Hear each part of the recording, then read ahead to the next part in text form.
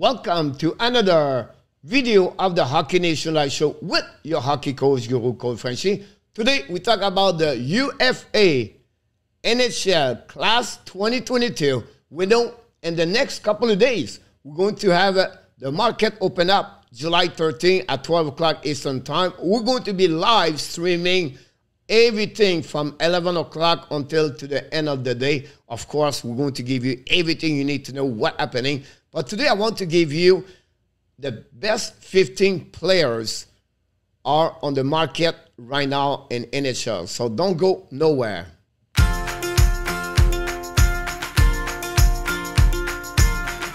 Here we go, guys. The free agent 2022. Let's set up the first player I want to talk about, guys, is the number one of the UFA is Johnny Gaudreau. The 28 years old for the Calgary Flame have an amazing, great year last year. 115 points and 82 games with 40 goals, 75 assists. We know Johnny Hockey was all over the map for the Calgary Flame.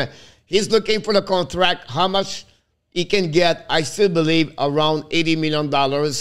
But the problem, not much communication between both parties. Can he sign before? He never gave his answer if he want to return in Calgary or testing the market. So it'll be interesting to follow with Johnny Gaudreau. Let's move on to the next one, guys. And it's going to be Nazem Kadri, 31 years old. His best year in the NHL career with 87 points and 71 game, 28 goals.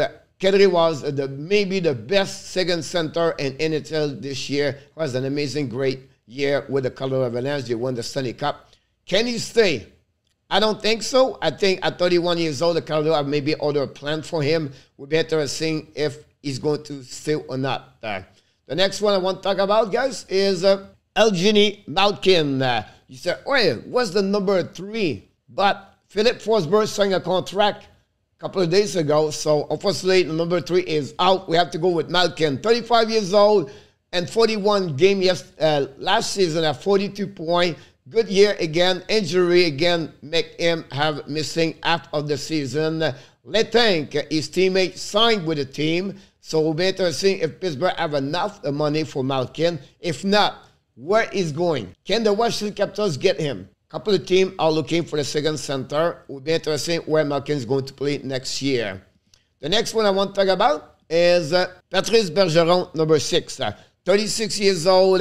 He have 65 points and 73 games last year, 25 goals, 40 assists. Look, he said he wants to come back with the Boston Bruins. If not, he's not going to go nowhere. So it's not like he's really a free agent. The agreement verbally, he expects to come back with the Boston Bruins, maybe only 1 year contract or maybe 2. We still this on the air, but expect Bergeron, if he return in NHL, is going to be with the Boston Bruins. Let's move on now for the next one. It's Claude Giroux. We know Giroux got traded at the trade deadline for the Flyers after 14 years over there. Went to Panthers. Did not do well. He did well, him. He got almost 1 point per game, but the Panthers got eliminated during the second round. 34 years old, 65 points, 75 game. Great year for him overall. Now, his name is really relate with the Edmonton Oilers. Can he go there? That's something we have to follow up. Or it could also be with the Ottawa Senators. But still, he wants to play with the team, have more chance to win the Stanley Cup. Let's move on to the number 8. And I'm talking about John Klingberg. We heard yesterday he's going to testing the market, so he's not going to returning at that moment with a Dallas Star. 47 points and 34 games, only 6 goals, but we know what he does, right? The transition, the rush, power play unit, and the 29 years old is looking to get a little bit more money. His option, or what he was trying to get, is about $60 to $60 million for his next contract for 7 to 8 years. Can the team give this kind of money to John Klingberg? Would be interesting where John's going to play. We have a couple of teams all looking for the right defenseman. Here we go. The next one, guys, is Evander Kane. You know what the drama with Kane happening last season. Then he will join with the Oilers, have an amazing, great run with them. Of course, look like the Oilers don't want to keep him with the money did not work, the kind of agreement. So Kane look like he's testing the market. 30 years old, 39 point and 43 game. He had 13 goals on the playoff. He's still right now in the court for the contract last year with San Jose. This could be a problem for him to negotiate. Would be interesting if a team can want to give him a minimum possible of $24 to $30 million. He's only 30 years old, so money talks sometime. We'll see where he's going to be. Let's move on to the next one. Valeri Nichushkin, 27 years old, had his best year this year with the Colorado Avalanche, 62 game, 25 goal guy, 52 point. I believe he had 13 goal, 14 goal in the playoff. He was one of the best players for the Colorado Avalanche on the third round in the final Stanley Cup. He's looking for money. Look like Joe Sakic want to keep Nichushkin. How much money? No clue. I would be surprised if he leave Colorado. I expect him to return with the Colorado Avalanche. The number 11, Ondrej Palat, 31 years old, 77 game with 49 point, 18 goal. Maybe one of the best forechecker. At least he did an amazing during the playoff for the Tampa Bay Lightning. They lose against the Colorado Avalanche. But again, Palat play a specific role in that team, and not many players can do what he does. And I believe he's going to resign with them. But now, rumor is he can get much money somewhere else. Can he go somewhere? I'll be surprised. I think the Tampa Bay Lightning is going to find a way to keep him. Jack Campbell, the goaltender, the first goaltender of this list, 30 years old, just finished a great year with the Toronto Maple Leafs. Was really his first full year in NHL where he excelled whatsoever. He did not do well the second part of the season with injuries, COVID-19 related. But he had 31, 9, and 6 guy, .91 and 4, 2.64 overall. It's not too bad. His series player was so-so. We know Toronto lost again a 7 game. He's looking to get around $6 million, and the Toronto cannot afford this.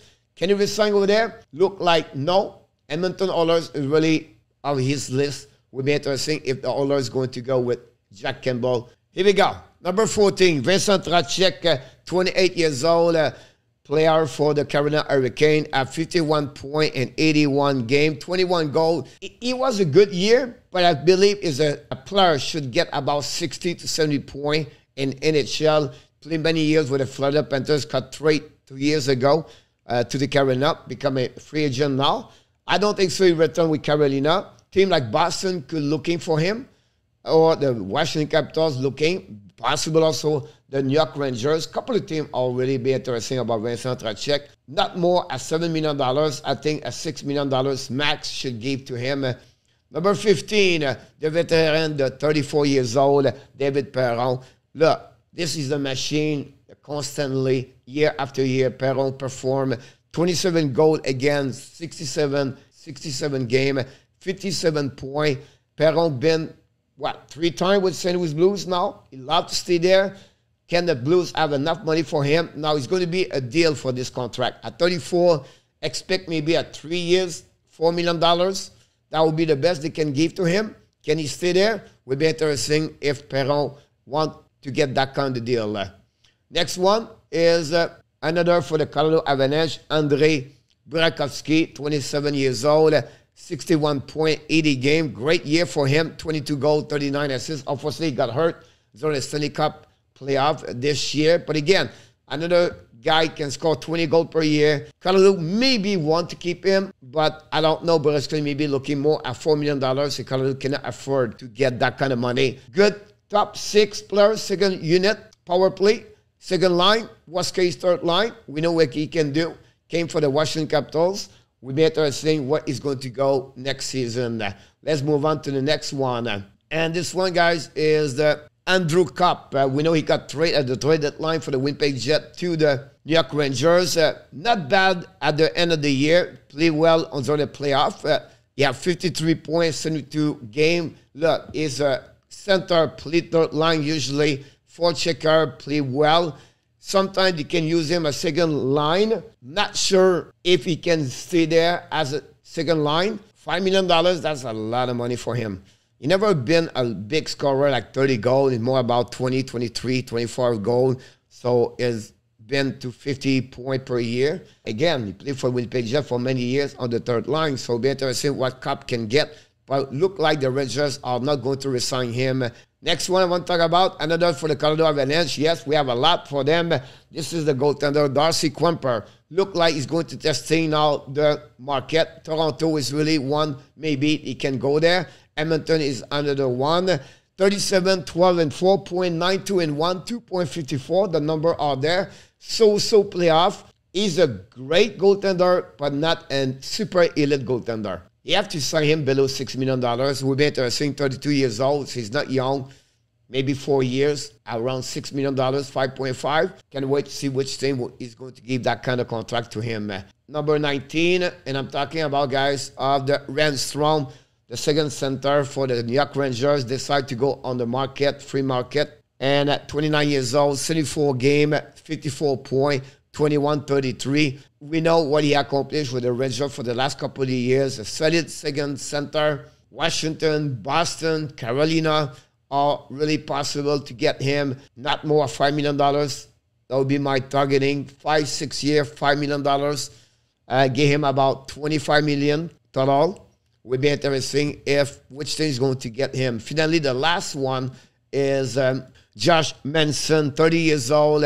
Got traded at the trade deadline from the Anaheim to the Colorado Avalanche. It's not about the point here. It's all about how he plays physically. Zone coverage is excellent. Have a great run for the Colorado Avalanche with 3 goals during the playoff, by the way. He did very well with them. Look like he's returning to Anaheim. Look, he loved to be there. I think for me, Manson returned with the Anaheim Ducks. Worst case, possible Edmonton Oilers, but I don't see what could happen. Finally, I want to mention a couple of players right here. Could be good. Mason Marshman testing the market. Chariot looked like Florida Panthers tried to get him, resign. MICHEL leaving the Toronto Maple Leafs. Fleury just signed a contract 2 years with the Minnesota Wild. Niederreiter is testing the market like Kulak, Raquel, Lady, and Domi. All of them are right now on the free market this Wednesday, July 13. So, guys, this complete my 20 best player on the market right now for the UFA. Would be interesting. We're going to be live Wednesday, 11:30. We're going to follow everything until 4 or 5 o'clock p.m. until what the last news we can get from NHL. Would be a really busy day for sure. This is really the last busy day in NHL. Then they move to the off season until they go for the upcoming year. So thank you again for watching another video with the hockey coach, Girl Coach Frenchy. Now, I want to ask you a couple of things. First, don't forget to click on the like, sharing this video, and below this video, tell me which player is going to go. Which team is going to sign this player on my list today. Thanks again, and remember, you have greatness inside of you. Have an amazing, blessing day, everybody.